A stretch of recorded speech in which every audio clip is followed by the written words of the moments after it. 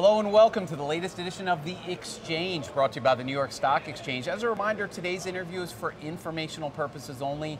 The NYSE does not recommend investments or investment strategies. Now, we're live on the floor of the exchange with Matt Hougan, a good friend of ours, and the Chief Investment Officer at Bitwise Asset Management. Matt, thanks for coming in. Thanks for having me. So I want to talk a little bit about your new ETF, BWEB, the Bitwise Web3 ETF. Yep. How does BWEB fit into the overall portfolio strategy at Bitwise? Oh, it's a great question, Doug. You know, at Bitwise, we think public blockchains and crypto are one of the most disruptive technologies that we've seen in the market for the past 20 years. And we help investors get safe and secure exposure to that theme.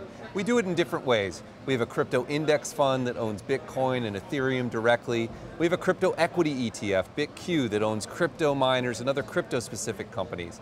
BWEB is the next generation. These are large, established innovators in the tech and finance space that see what blockchain and crypto can do and are building on top of it. These are companies like Square, they're companies like Shopify, they're companies like Roblox that see where the puck is going and are skating in that direction. Interestingly, the innovative companies listing here at the New York Stock Exchange, you're naming them off. So BWEB, right, it's Web3. For investors, advisors, where does that fit into their portfolio? I think there are two places it can fit really well. One is as a replacement for other technology exposure. These are companies that see what the next generation of the internet is and are building for it. There are other companies that don't recognize that have blinders on, and we think that this is a better way to get tech exposure. The second way is just as an innovative sleeve and an area for growth.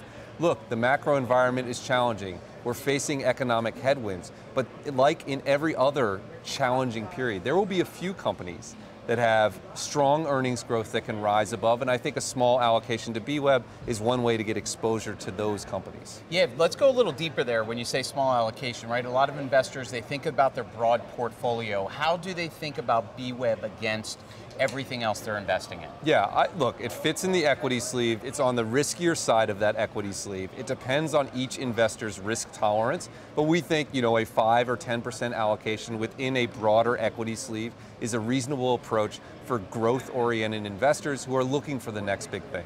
So now Bitwise, right, you guys have been leaders, individually leaders across the ETF ecosystem for a really long time, and you're also super accessible for an investor and advisor that's looking to talk to you guys to learn more.